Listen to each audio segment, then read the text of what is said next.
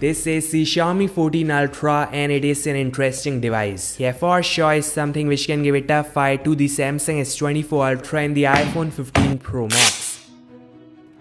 So in terms of design, we have a circular module similar to the Xiaomi 13 and 12s Ultra, and the idea behind this module is to create a sensation of holding a pocket DSLR. The icing on cake is photography kit, which is gonna transform the Xiaomi 14 Ultra into a pocket DSLR, and you guys can even attach some filter lenses in there. Xiaomi is using dragon crystal glass on the front and the luxurious Kona leather finish on the rear, which not only is tough but is non-porous as well, so you guys can clean it easily without any issue. The Xiaomi 14 Pro uses similar glass and can be seen this footage how tough it is. The front got a 6.73-inch micro-curved display with no too-less side top and chin border, which I like a lot. Yeah, way better design than Samsung and iPhone. The fingerprint scanner is still optical, which is fine. There's a small center hole punch selfie shooter which can also capture 4K footage, something missing from last gen models. So it's definitely a solid jump in terms of the design.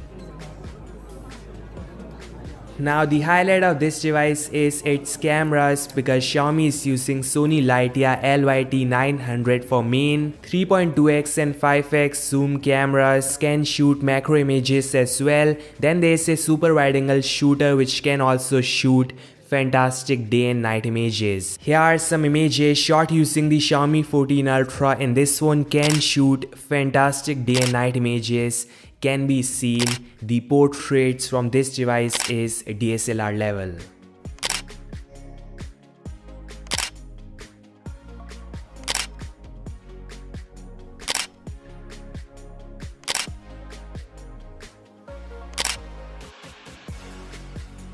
Xiaomi is using Qualcomm 8 Gen 3 chipset, which is very powerful and power efficient, can play high graphic games like Genshin Impact, BGMI, Fortnite, do rendering and multitasking without any issue. The 8 Gen 3 got 98% powerful NPU for faster AI processing. The new CPU is 30% powerful and 20% power efficient. GPU is 25% powerful and power efficient.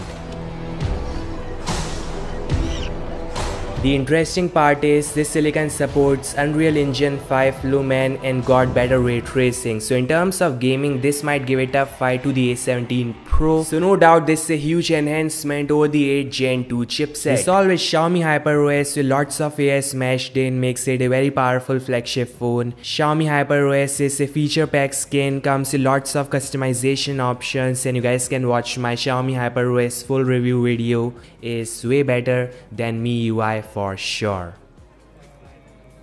The best part of Xiaomi 14 Ultra is it uses a 5300 mAh massive battery paired with 90 watts wired and 80 watts wireless charging. So I'm sure this device can last a day without any issue, and some other specs are IA Blaster, satellite connectivity, lots of AI features in HyperOS, max out storage and max out RAM. The Xiaomi 14 Ultra starts at 6499 yuan for base variant, which is a decent price. The special titanium variant costs 8799 yuan, and that is $1200 US, so an expensive flagship it is. Xiaomi is all set to launch this flagship in the Europe in coming days, and I have lots of videos coming in soon, including the battery test, speed test, so make sure to like, subscribe, and I'll meet you guys in the next one. Peace out.